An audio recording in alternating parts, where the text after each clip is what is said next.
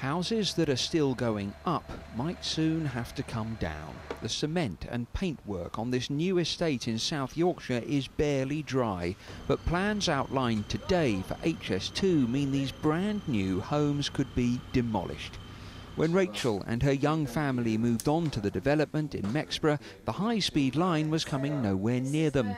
But a change to the government's preferred option now has the map showing HS2 right on top of them.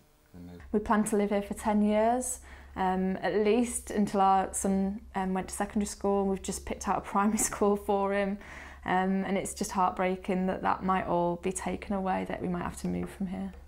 The High-Speed 2 network will transform rail travel in Great Britain.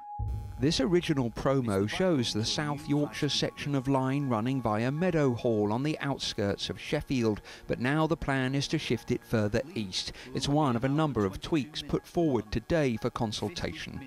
Critics say the whole route should have been finalised long ago and question if the project can come in on schedule and budget. Today the Transport Secretary said even people who never use HS2 will benefit. High-quality transport allows businesses to grow, work together and access a wide range of customers, suppliers and skilled labour markets. By improving connections between our great cities, HS2 will generate jobs, skills and economic growth and help us build an economy that works for all. Residents on the estate back in Mexborough, like Katie, have the government's sympathy and will get compensation. But right now that doesn't help with what's coming. It will come all the way over our heads here, over the canal, as you can see, straight over, sort of adjacent to that bridge. So we'd be underneath it now? Absolutely.